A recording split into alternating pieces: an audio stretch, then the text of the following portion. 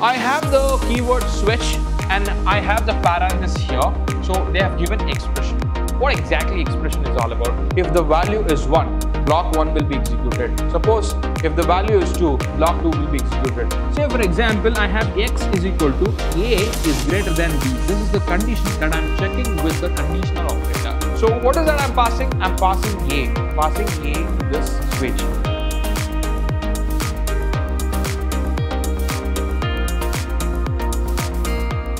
Hello everyone, I welcome all of you to the yet another important session on decision making and branching. So fine, so guys, don't forget to click on the subscribe button if you have not subscribed to the channel, and I request all of you, please click on the like button if you like the content.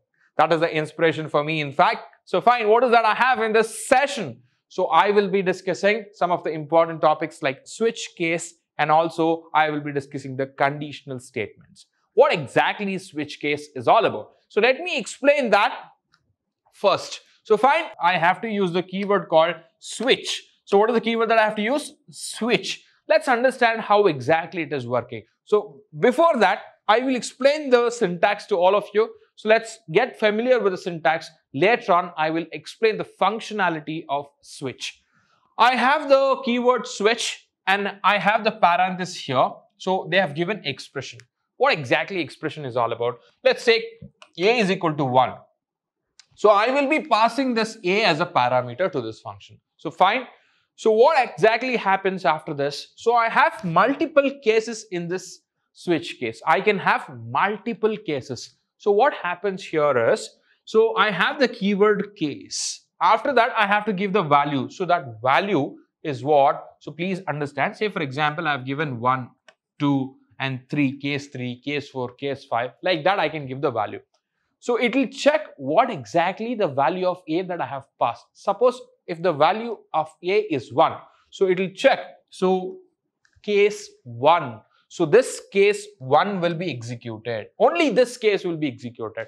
Rest everything will be skipped. In the same way, suppose if I have passed a as 2, a value as 2, I have passed this a. So what happens? Only this case 2 will be executed, rest everything will be skipped, not even 1. So it will skip 1 also, and rest everything will be skipped, only 2 is skipped. Suppose you have entered or you have sent some invalid number.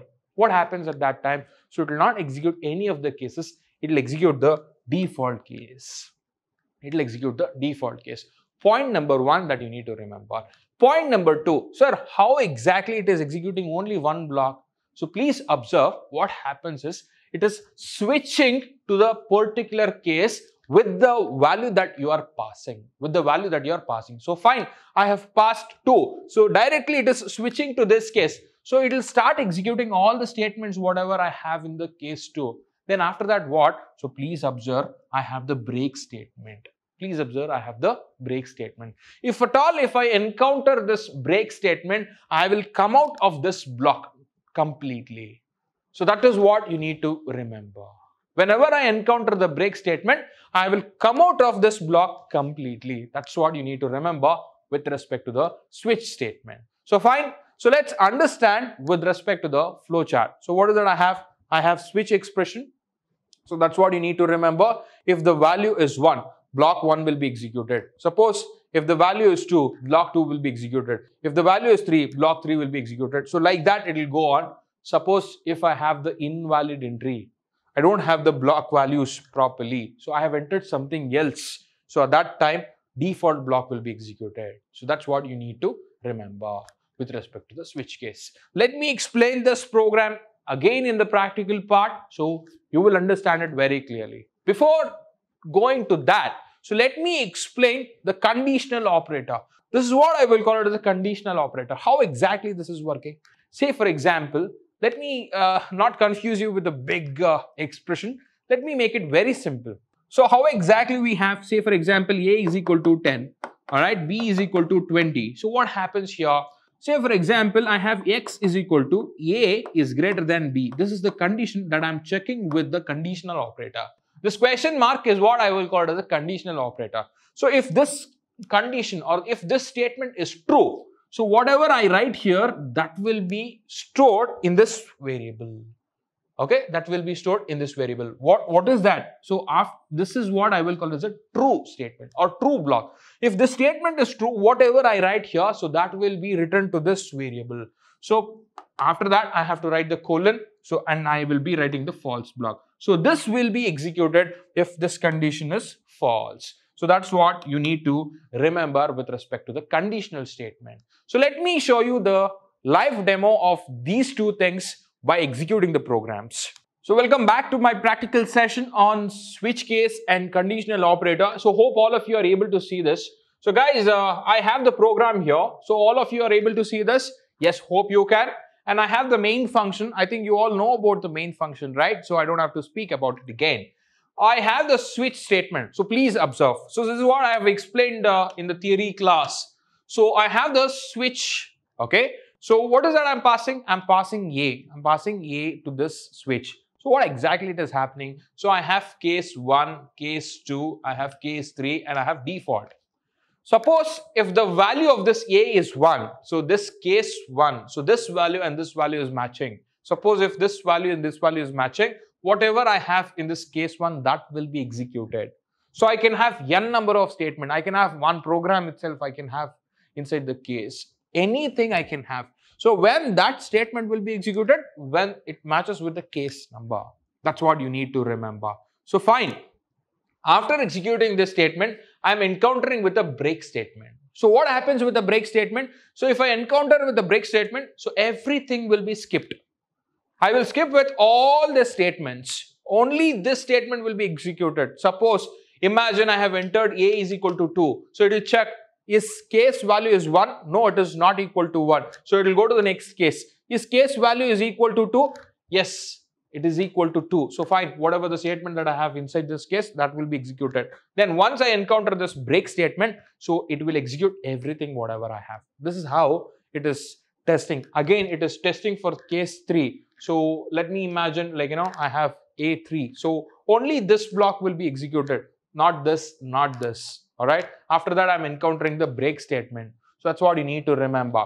Then suppose I have entered A is equal to 4. Do I have case 4 here? No, I don't have. At that time, so this default block will be executed. That's what you need to remember. Sir, you have not given the break statement here. So should I give the break statement though it is a last statement? So let's check that. Okay, let me show you that in the live demo. So let's execute this. So what is the right now A value? So A value is 1. So let's check that. Let me run this. So shift F6. So case 1 is executing. So fine. So you all know that. So let me change the A value now. Alright. Let me change the A value as 2. Let me save the program and run. Alright. So case 2 is executing now. So please observe. Only this statement has been executed. So let me change the A value to 3. Alright. So let me change it to 3. So save it and F6. So case 3 is executing. So fine. Then again, let me change this A value to 4. Alright. So it should show me the invalid entry. Let's check that. Alright. So invalid entry. So guys, this is how the switch statement is working. So I can have, say for example, I will be using this for the calculator purpose. 1 in the sense addition, 2 in the sense subtraction, 3 in the sense multiplication. So you can implement this. I want all of you to try out this program and send me in the comment box if you are really watching my session and following. All right. So I'll be very happy if you comment it. And if you are learning, if you are finding it interesting this way, so please don't forget to click on the like button. So let me explain the conditional operator. That is the next part. So I have already spoken about this. Observe here, I have two variables. So A and B. All right. So I need to find out the biggest of two numbers. How do I check with the conditional operator? Let's check that. So here is the syntax for me. I have taken one more variable, that is X of type int. So fine. A is greater than B. I'm just checking the condition. I'm just checking A is greater than B. If that is true, so you should return A. If it is false, it should return B. Okay. So what is that I have in the B? So I have 20 in the B. So what is that I have in the A? I have 10 in the A. So let's check that which one is the biggest. So let me save it and let me run this. So I'm getting 20. So 20 in the sense B. So this condition is not true. So let me change the A value now. So let me change it to 30 now. Okay, what should be the output now? I should get 30. So let me run this. So am I getting 30? Yes, I'm getting 30. So this is how my conditional operator is working. So what is that I'm doing here? Please observe here. I'm just printing the X value, whatever I have. So that's what I'm doing. This is how the conditional operator is working. All right. So this is all about the session. So please don't forget to watch it, and please don't forget to share it with your friends so that it can help others also to learn it easily. Thank you very much. Take care of your health. Take care of your parents. Take care of your family. Thank you, everybody.